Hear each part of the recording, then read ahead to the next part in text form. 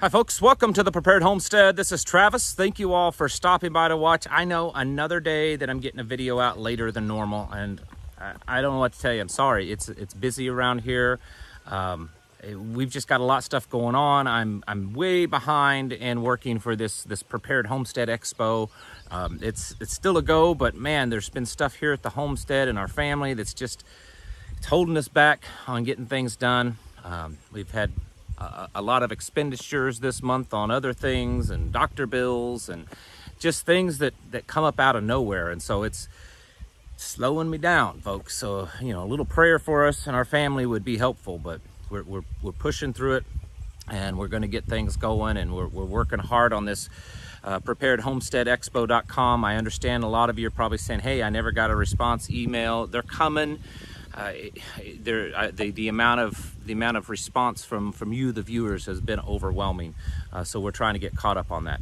And then I also realized a couple of days ago that there were a lot of emails for that event that got shifted into sent to my spam folder. And so I'm going through those now and trying to clean up that backlog. If you want to know about it, it's preparedhomesteadexpo.com, a 2-day free event for the family. But it's been busy around here. That being said, folks, we got a problem.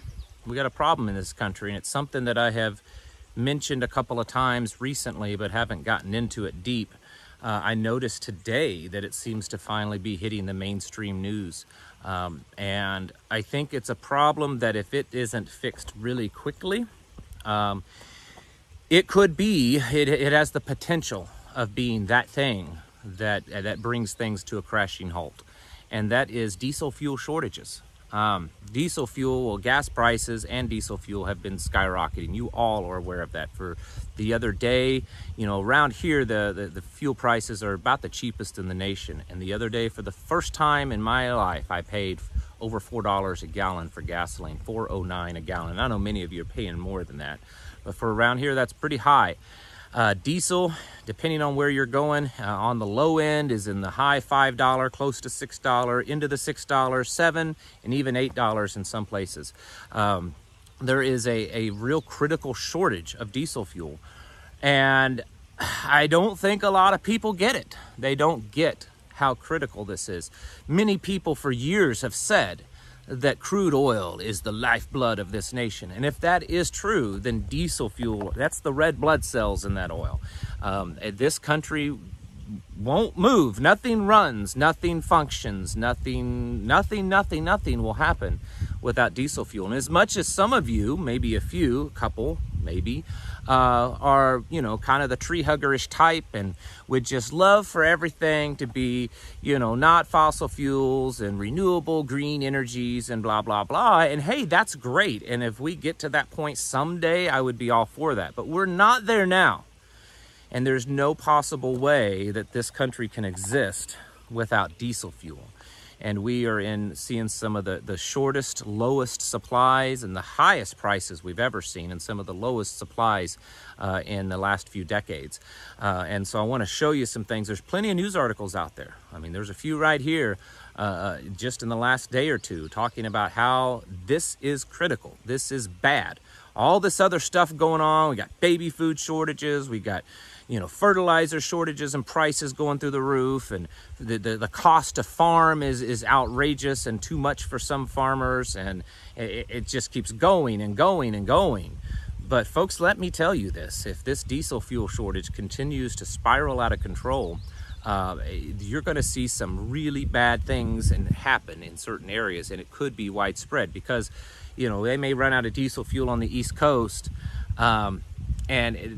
that may happen there, but I assure you it's going to put a drain on the rest of the country, because they're going to be shipping diesel fuel from the reserves here over to the East Coast to keep it running, and it's just going to cause a cascading effect. We are at I think a 30-year low on the diesel fuel reserves, what we have in storage, not as a nation, but just as private companies. They don't have any diesel fuel. There's all kinds of reasons because of this. The first blame is, well, it's the Putin and Ukraine war and all that kind of stuff. But this has been happening before then. The other argument is and complaint and blame is, well, it's the pandemic. It slowed things down, slowed workers down. I'm sure that affected it. But some of the real things that's been happening has been this push to go green. And we're not ready for that. We're just not. Did you know that we haven't produced or built a refinery since 1972? And there's all this talk right now, since this diesel fuel shortage has come to light, that, oh, we'll just ramp up production. Well, on the East Coast, the refineries out there that produce diesel fuel, they're already running at 90%. They don't really have any room to ramp it up that much. And you can't just overnight, it's not like you flip a switch and boom, we're go. We've now produced a lot more fuel. It doesn't work that way. And the largest, according to this article here, the largest refinery was shut down in 2019. That's before the pandemic. This has been happening for a while, and I believe in my heart it all fits with the Agenda 2030 and Great Reset of kind of bringing us to our knees and forcing this green revolution down our throats, even though we're not ready for it. We don't have the technology to handle it, but nevertheless it happens. Right now, I checked in New York, wholesale diesel is selling for $4.85 a gallon. That's wholesale price. The at the pump price is $6+ in some places. And it's most likely going to go higher. There are these truck drivers. They can't keep paying these prices. I mean, it's getting to the point now that it's costing roughly $1 a mile in some places, if not more. To run a truck, just to pay for the fuel, $1 a mile. They can't keep doing it. And for those of you that don't get it, I don't know why I would have to say this, but there may be a couple that don't get it. Everything that you get, everything that you buy in a store, just about everything, at some point was transported on diesel fuel. The big ocean liners, the big cargo tankers, cargo ships that haul things out in the ocean, vast majority of them, it's diesel fuel. The trains, those trains that haul freight around across the country, diesel fuel. The trucks that deliver it to your grocery store or take it from the warehouse or wherever it is, diesel fuel.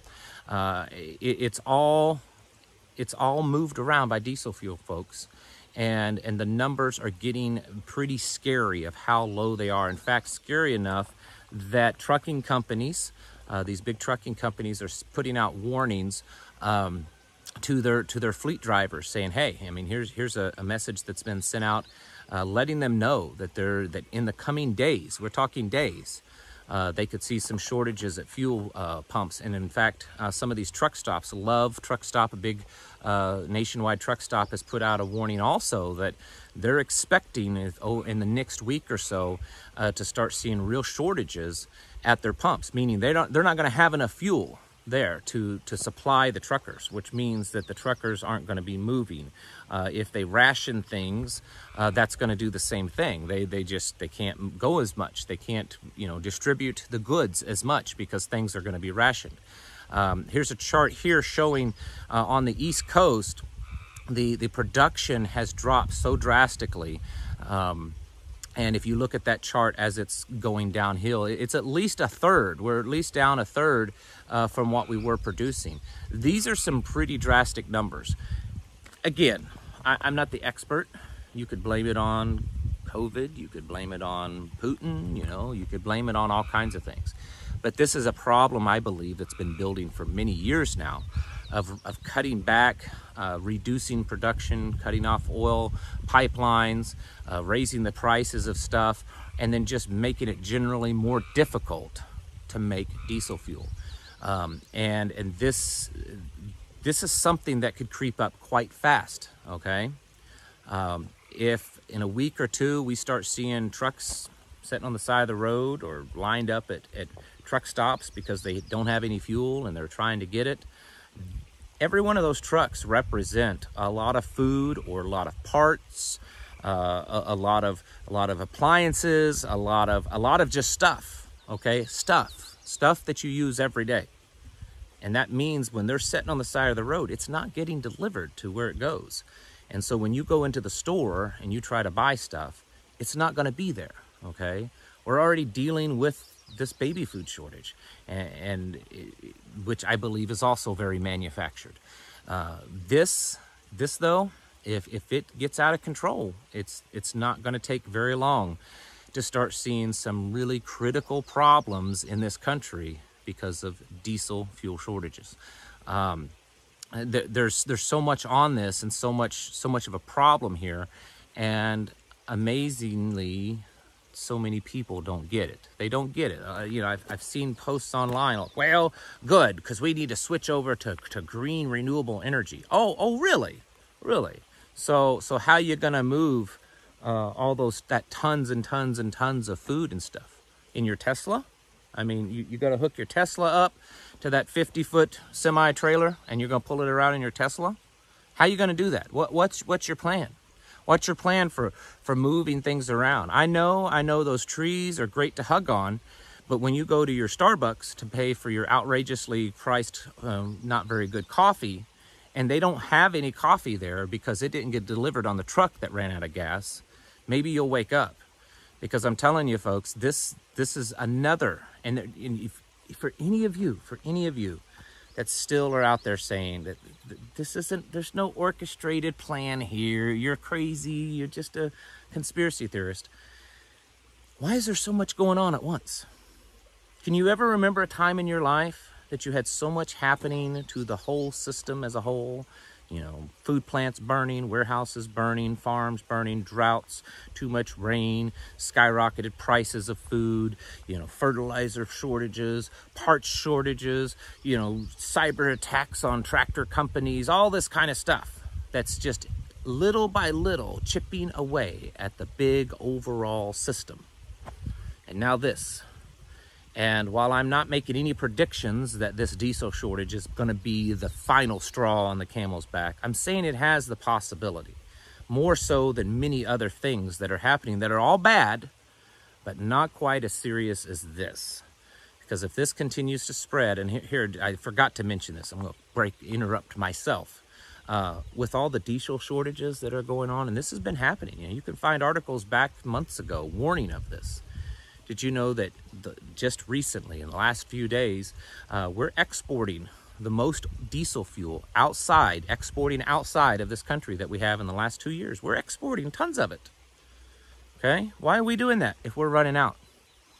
And you don't think that the people in power that's running things aren't trying to crash this country and our economy and our supply systems and everything? If we're running out of fuel, why are we exporting it out to other countries? You need to get ready, folks. Get your houses in order. This is serious. You could easily expect to see some serious problems from this, especially for those of you on the East Coast and the Southeast. But if it starts tumbling and collapsing over there in the East Coast, I have a feeling there could be a serious ripple effect across the country. You know, fuel prices don't go up in one place or in a whole region, and then the rest of the country stays low. It happens everywhere. So get your houses in order, folks. Thank you for watching, and I'll catch you in the next video.